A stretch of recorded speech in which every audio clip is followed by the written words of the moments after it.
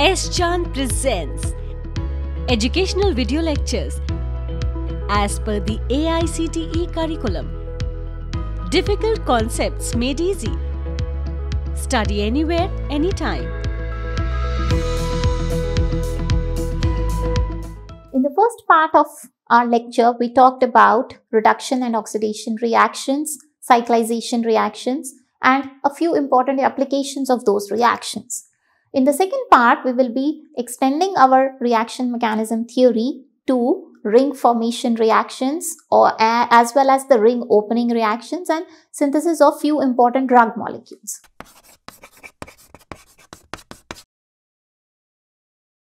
Hi, I'm Dr. Manika. Welcome to S-Chand Academy. And for more information on such topics such as stereochemistry, reaction mechanisms, you can follow our book by S-Chand Publishing, the link to which is given in the description box below. Ring opening reactions are an important part of polymer chemistry. How? Because they help in the formation of the polymers from simple monomers or from small polymers to large chain polymeric molecules. So this is a common method used in polymer chemistry for chain growth polymerization.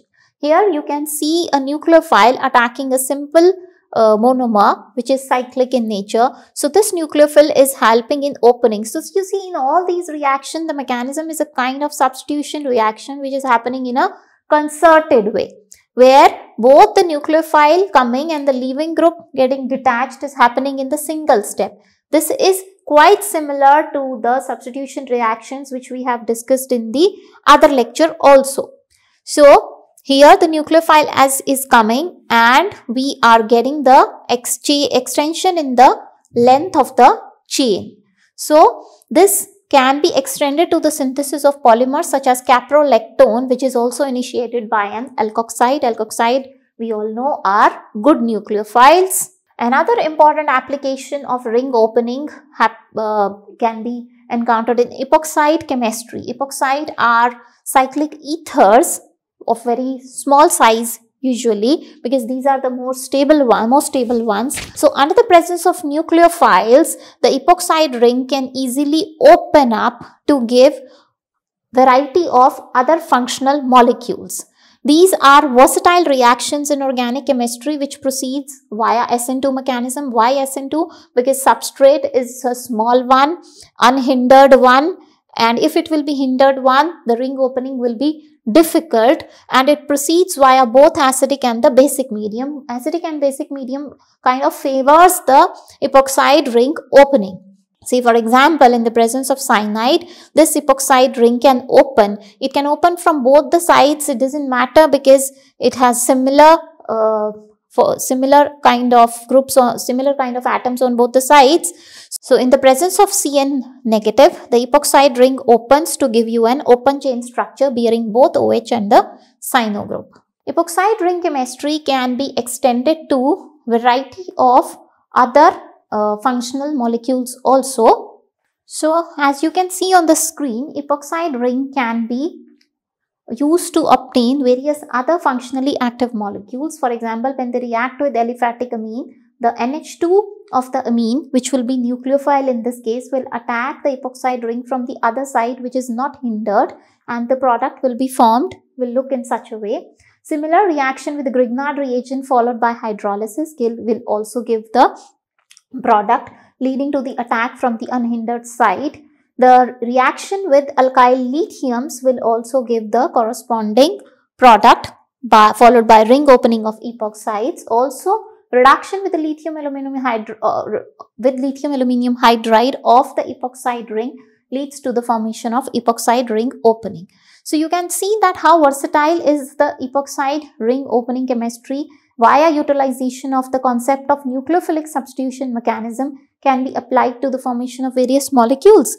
Even if the reaction occurs in the acidic condition, the oxygen gets protonated, which even favors the ring opening with the ring getting opened without the expense of oxygen getting a negative charge. That is to say that if an acid is present, the ring opening is easier because oxygen now need not have a negative charge on the ring opening. Its octet remains complete.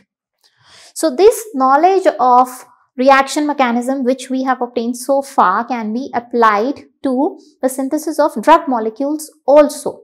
In the beginning of this lecture, I asked that do you think of a way in which the synthesis can be reversed, or looking at the molecular structure, can you design its synthesis?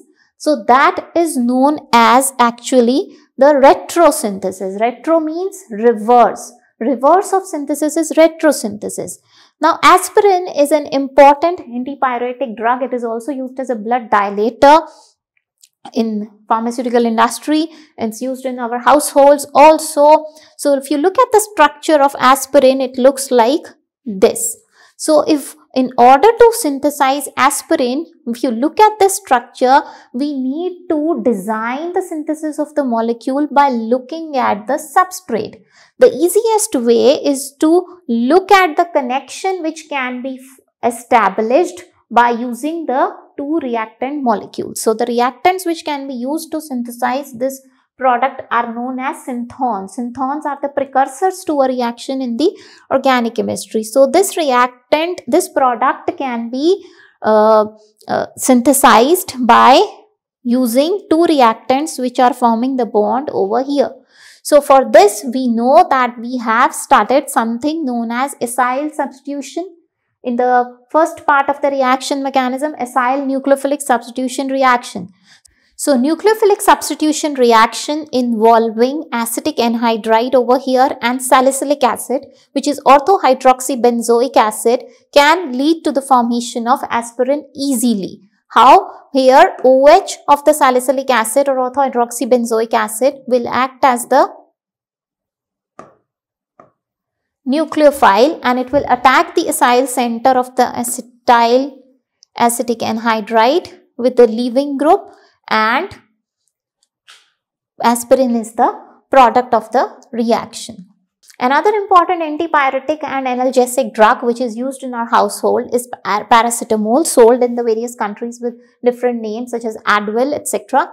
So, this can be synthesized by simple reacting phenol with dilute sulfuric acid with sodium nitrite to give orthonitrophenol first and paranitrophenol, which can be separated to have the paranitrophenol component, which on reduction gives para-aminophenol, which again on reaction with acetic anhydride, again a sort of acyl nucleophilic substitution reaction.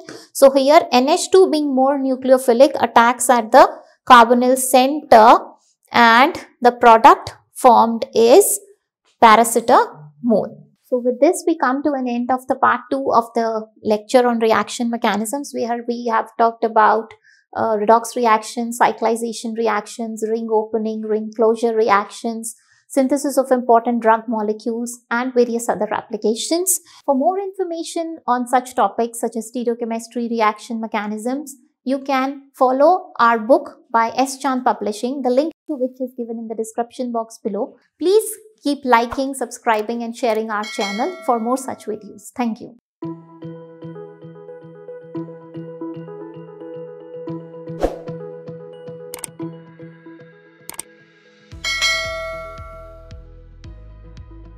All rights reserved. This video has been prepared for educational purposes only. No part of it may be reproduced or copied without the permission of the copyright holder.